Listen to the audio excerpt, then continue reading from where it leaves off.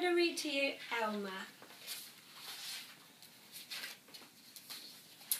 There was once a herd of elephants.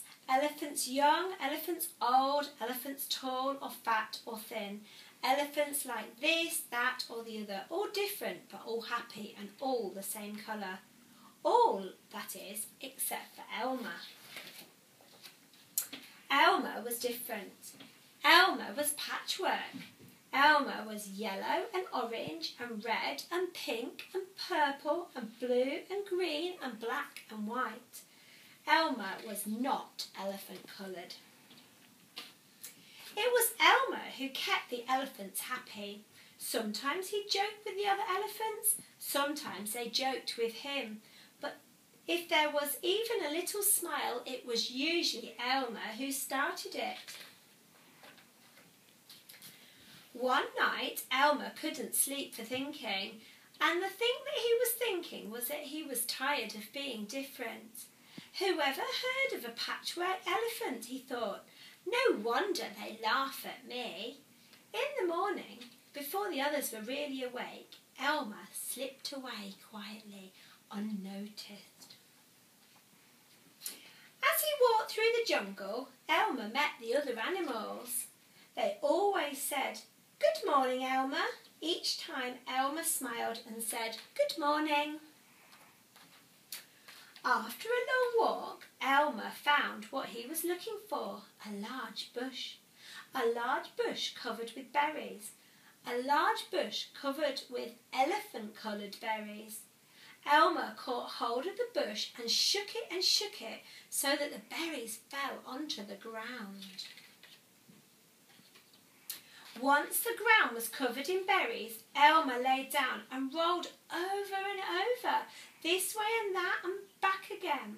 Then he picked up bunches of berries and rubbed himself all over, covering himself with berry juice until there wasn't a sign of any yellow or orange or red or pink or purple or blue or green or black or white. When he had finished, Elmer looked like any other elephant. After that, Elmer set off back to the herd. On the way, he passed the other animals again. This time, each one said to him, "Good morning, elephant." And each time Elmer smiled and said, "Good morning," pleased that he wasn't recognised. When Elmer rejoined the other elephants, they were all standing quietly. None of them noticed Elmer as he worked his way to the middle of the herd. After a while, Elmer felt that something was wrong. But what? He looked around. Same old jungle, same old bright sky, same old rain cloud that came over from time to time, and lastly, the same old elephants. Elmer looked at them. The elephants were standing absolutely still. Elmer had never seen them so serious before, and the more he looked at the serious, silent, still standing elephants, the more he wanted to laugh. Finally, he could bear it no longer. He lifted his trunk and at the top of his voice he shouted, "Boo!" The elephants jumped and fell all ways in surprise. "Oh my gosh and golly," they said. Then they saw Elmer helpless with laughter. "Elmer," they said, "it must be Elmer." Then the other elephants laughed too, as they had never laughed before.